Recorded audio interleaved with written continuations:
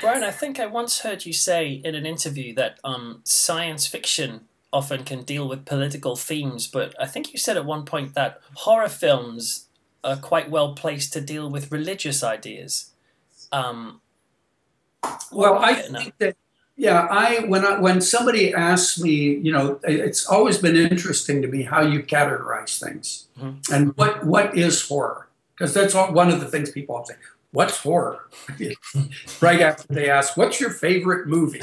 Yeah. What is horror? Oh. Yeah. Um, the and I thought, well, you know what? If something's scary, if a movie's scary, you could call it a thriller. It's terror. Mm. But if you add fluids of some sort, Yeah. it becomes horror. Right. It can be blood, it can be goo, it can be water doesn't quite count. But if you add bodily fluids, Yeah. it can be, that makes it horror. You take terror, add fluids, you've got horror. If you add metal, you've got sci-fi. Yes. To be the most absurdly simplistic about it. And with horror and genre movies, there's always been this apologetic. The critics always hate them because in my book, there's always been two roads of cinema. One is Méliès and one is the Lumière. And the Lumiere's theory was the window on the world. Here's the people coming out of the factory. Here is the train station. And there is this whole critical theory which says movies should be the window on the world. Mm. And the more we see how the movie is made, the better it is. We don't want to forget. We want to see it as reality. Then Méliès was a magician, had a theater, and what he wanted was to do magic, use movies to make magic. Mm. And this became the bad movies. So critics have always dumped on the genre movies and lifted the ones that are naturalistic. And it's been it's been like that all the way through history. In this country, even though now critics can't afford to be against the public in the US, they've got to like the movies the public likes or they're out. That's not always been the case, and they still try to have an elitist kind of view of what makes a good movie. So when a movie is successful and the critics didn't like it, the traditional critics, because it's a genre movie, it's a trash movie, Yeah.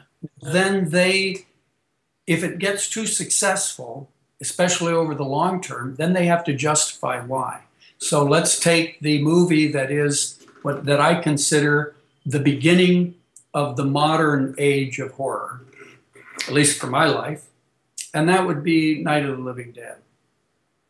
And we see the Night of the Living Dead's influence now in the mainstream with Walking Dead and all these zombie movies. Night of the Living Dead, when I saw it when it came out, was incredibly scary, incredibly disturbing, very disturbing movie, very scary, a real horror movie. It has kept being so influential and so it was so effective that then when Romero came back and did Dawn of the Dead, he just kept doing what he was doing. And it's usually when you try to keep, sequels tend to go to parody quite quickly. You immediately go to comedy. So Dawn of the Dead still had some incredibly disturbing horror scenes in it, but then it also had the shoppers, the shopping zombies. And that was funny. And people liked that. And I think they liked it because, the audience liked it because it was funny. The critics explained that, and the critics explained why they might like it, or why people, because they said, oh, this is a satire. It's a commentary on consumerist culture. Okay, fair enough. George Romero, being so successful with Night of the Living Dead and Dawn of the Dead, by the time he got to Day of the Dead, he was just a cheap movie maker. Now he was a social critic. He was a political filmmaker.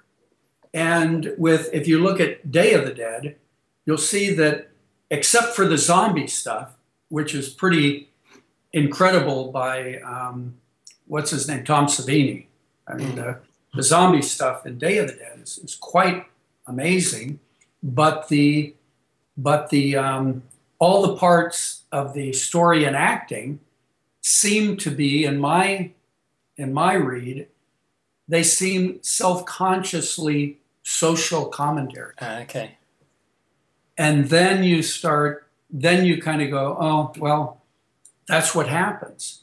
And just as you get older, you tend to start in the movies, you tend to start to want to do other things. So George Romero, I'm just using him as an example because, hey, he's probably the filmmaker. I mean, certainly have been others that are more successful, but there's been nothing as key, I think, as Night of the Living Dead. I think that he tried doing other kinds of stuff. He did Night Riders. Yes. Nothing to do with horror.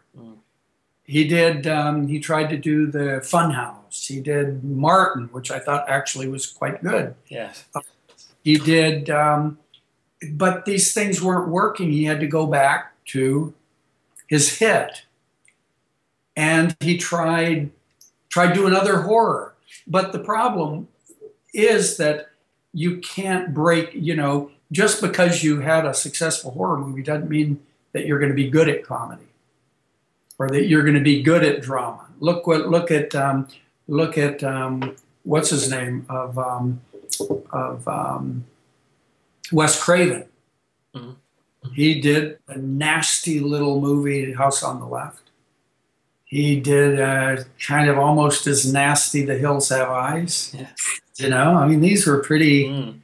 They were just going for the let's get the audience, let's get the grindhouse audience. And by the time he he tried doing Swamp Thing, and then he did Nightmare on Elm Street.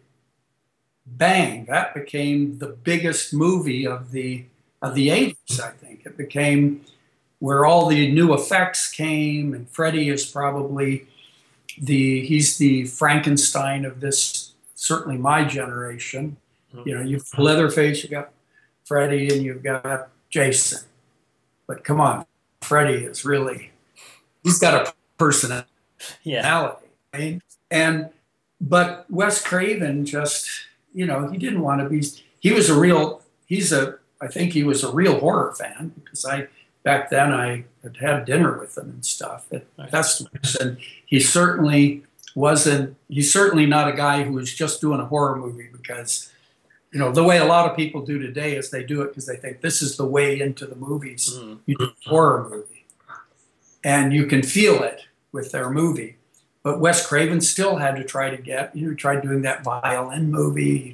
He just wanted to do something respectable, and all he had was lots and lots and lots of money.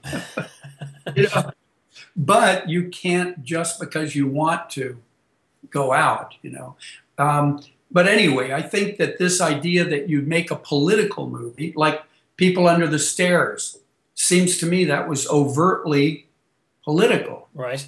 There's a lot of scenes in it that you could see the filmmaker wanting to show that he wasn't just doing a horror movie, because by that time doing a horror movie wasn't enough. It didn't get him off enough, And so that's, with me, I think in one way, I've made too many movies that didn't work. So I'm still trying to make a couple good ones. So I've never had to deal with that. if I had made a few real, obviously Reanimator's a classic, I produced it. You want to try to redo it. Society has been reborn, it's been rediscovered, but luckily now that it's so much older and it's from another time, people they forgive, or they just interpret the clumsy parts of that movie as being, wow, it's so 80s. Well, actually, it's kind of like when you watch a Japanese horror movie or something, and you go, why would she do that? Oh, it's their culture. You go, no, it's not. It's really stupid, okay? But forgive it because it's in their culture. So I think a lot of the, I would still like to make a couple good horror movies.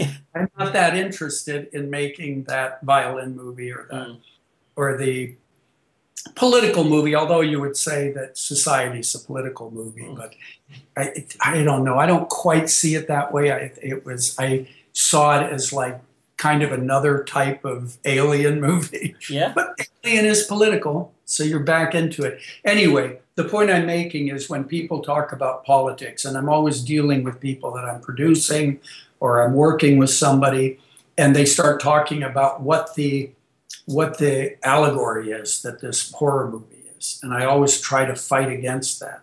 Right. I say, just don't, of course it's going to reflect the world we're in. Don't do it consciously. And, they want to make a political point. And I'm kind of like, you know what? Leave that for sci-fi, because sci-fi does naturally deal with politics. Naturally. Sci-fi is like that. It's about what's going to happen in the future.